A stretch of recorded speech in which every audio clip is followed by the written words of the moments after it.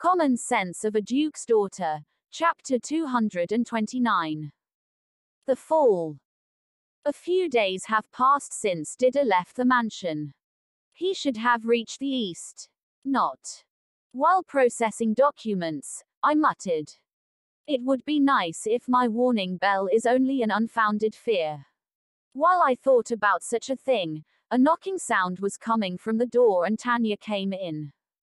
I am sorry, milady, I have something to report.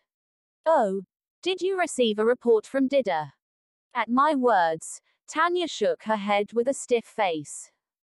No, but it is a big deal. I couldn't imagine what big deal she would be talking about.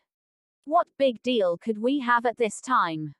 The defense front in Count Monroe territory collapsed. The enemies have entered. No. The barrier may have already been broken down from before the war started. To Tanya's words, I paled up for a moment. I needed a little time to understand her words because of the confusion. By understanding, I breathe out and calm my feelings. Are you sure? It is a report from one of our intelligence agents who had been sneaking into the Count Monroe residence. Considering the time until the report has arrived here, the enemies have already entered and must be heading towards here. Please tell me in detail, what kind of circumstances produced that outcome? How is grandfather's army? The second team has arrived to support them.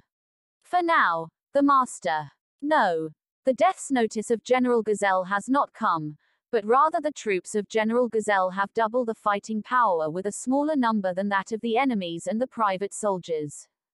As a result, the second team was sent to support County Monroe's territory border that was being pressed.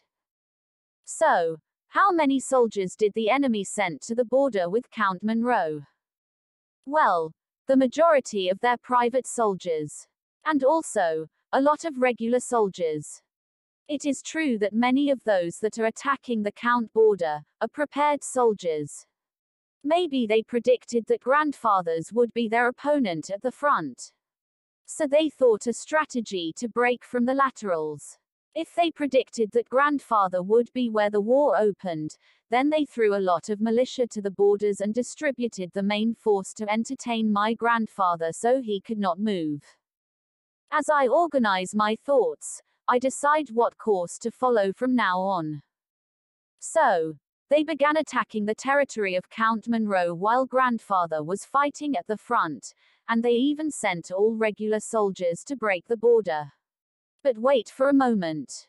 I still can't understand how could they break the border. What about the quantity of enemies respect the second team and Count Monroe soldiers? The second team are elite soldiers and should not be some small numbers, right? Why was the border so easily broken? The people from Count Monroe territory joined the enemy. What? I screamed at that statement. I couldn't control my emotions. Don. And the sound of a hit on the desk sounded. However, as I watched her calm down, I gradually calmed down my emotions. Even though I mistakenly showed such an emotional appearance, she didn't show any emotion. Is the tyranny of Count Monroe the cause? As I ask, Tanya shook her head. For those who previously lived in the territory of the present Count Monroe, the battle this time is not an invasion but a liberation. They suffered inhumane treatment until the first prince ascended the throne, so, while they were suffering, Twill's country offered the people a liberation. And organized them for when they war starts. Divan and his people. Yes, miss, you said it before. Me. The flow of the world is the same as a river. Even if you try to go in a different direction, you cannot go against the big flow. Even if some people opposed, the thoughts of I can't win would prevail and they would change direction to match the main flow, saying that it's the only way, and that thought will be repainted on many others. Quote ellipsis. Perhaps Count Monroe couldn't calm the people after the big famine and has sown seeds of anxiety and discontent. And even thought the first prince ascended the throne and ended the famine, but The memory of that suffering could not be erased quickly. Well, indeed. Perhaps, behind the movement in Count Monroe territory, there was already someone carrying out arrangements to fuel the population to rebel already.